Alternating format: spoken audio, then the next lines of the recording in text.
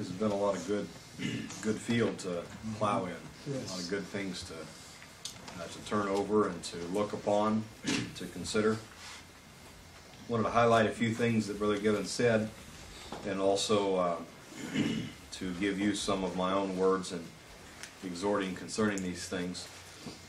To begin with, Brother Gibbons said that this miracle was done in the midst of a lot of teaching, and also that Christ's miracles were to buttress what he said. And I think this is a big point, that Jesus didn't, his miracles were not just like an expo, just to make people wonder and go home in amazement as to what he can do. To be sure, people did wonder and they were amazed. We're still amazed today at the things that he did. Yeah. But the purpose of the miracles wasn't just to produce a sense of awe. It was actually to produce the beginning of faith. It was to produce inquiry into the one who did the miracle, and not just create an awe about what was done. So the miracle was done in the context of teaching. And so the miracle was a commentary on the miracle worker.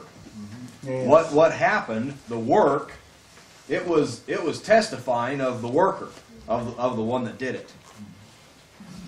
And also, Brother Gibbon brought out very well how that the Lord could linger with his answer to bring faith out of us. And this is one of his manners. Yeah.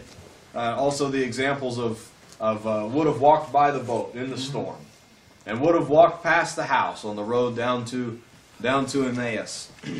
The Lord, we will never be disappointed by pressing forward for the answer, Amen. or by lingering for the blessing. I remember hearing some time ago, Brother Gibbons said, sometimes people don't linger long enough. You want to stay a little longer. When the Lord showed you something, rest assured that's not the end of what He's got to give you. Linger a little longer, and the Lord has greater and bigger things for us. What teaches us to beseech the Lord is a keen sense of the need. Yeah. Our prayers, the fervency of our prayers, will be in proportion to our understanding of our need. Yes. But let me say that another way. If I don't pray much, then I think I don't need much. That's kind of what it comes down to. So the people that the woman that pressed through the crowd to touch Jesus, she knew what she needed. And this man that came probably quite a ways, and then continued to ask the Lord after his response seemed to be unfavorable. He knew he had a sense of what he needed. And so we can prove our own selves with this, that if our prayers have lost their fervency, then our heart has lost the sense of its need. That's right. So let us often take inventory of ourselves, and apart from grace, what we're going to find out is our inventory comes up in the red. Every time. We'll find that to inventory our own spirits, we're poor in spirit. Amen. To inventory our own heart, Amen. we're bankrupt before God. And then that type of inventory it'll put the fervency back into our prayers. You have to bring your petition from where you are. Don't pretend to see something you don't. The man that came and said, "God be merciful to me, a sinner," he wasn't pretending. That's right. But the other man that said, "Lord, I thank you that I'm not like other men," he was pretending. Well, here's something that I wanted to add to these things. God doesn't take our profession at face value. Very good. When we say, Lord, I believe, I know you can do this, I know you're going to do this, well, the Lord knows what we think better than we do. And then the lingering answer is that time when God can test faith, like the point that Brother Gibbon made. He'll test the faith. And be sure, untested faith. How can you be confident in a faith that's never been tested? That's right. How can you be confident in the structure of an engineer who's never been educated in engineering? How can you be? So faith that's untested at best is just beginning faith. But there is no seasoned faith or old faith that's never been tested. There is nothing like that. So don't pretend God doesn't take things at face value. When God tests our faith, it will prove to us the sufficiency of the faith. When God tests faith, it's not God doing the finding out; He's doing the showing to us. Amen. The Lord knows. He can look into the heart, and he can tell the end from the beginning. Things aren't hid to Him. So when God tests our faith, He's proving to us that if we keep the faith will keep us. Yeah. Just a couple more things. The nobleman humbled himself before the Lord. Yes. When he came, I hadn't thought of this before. The nobleman was probably used to getting what he.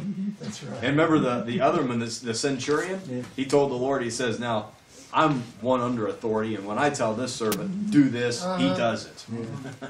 So that man was used to it also. He wasn't used to people talking back, so to speak. But so this man, he had to humble himself and make a petition rather than give a command. Yes. Amen. This is what he did.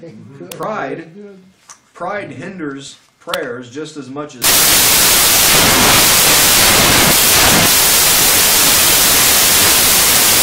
proud spirit. This will not avail any good to the one that's proud. So the nobleman humbled himself. Amen. God's glorified by inquiring into what time things began to amend. And God's glorified by this. And God, not only is God glorified by it, but our faith will be strengthened by it. If we Amen. look into those things Amen. more particularly, it'll become a source of strength, a source of refreshment. And even, you remember the Lord told the children of Israel when they passed through the Jordan, says, "Take up stones while you're going and build an altar." And so when you come by again and your children say, "What meaneth these altars?"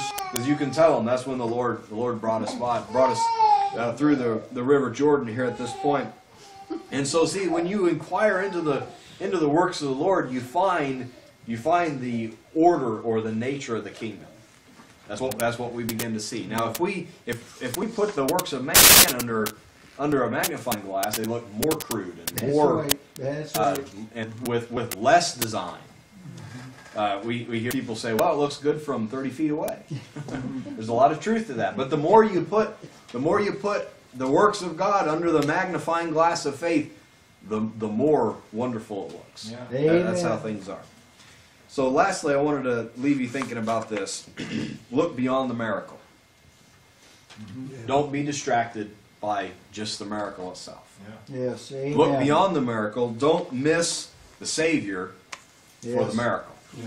You want the miracle to bring you to the Savior, Yeah. and then you'll have the most benefit from the miracle and the benefit of the Savior. But to miss the Savior for the miracle, well, let me just put it this way: Lazarus died again, but he didn't miss the Savior Yeah. for the miracle.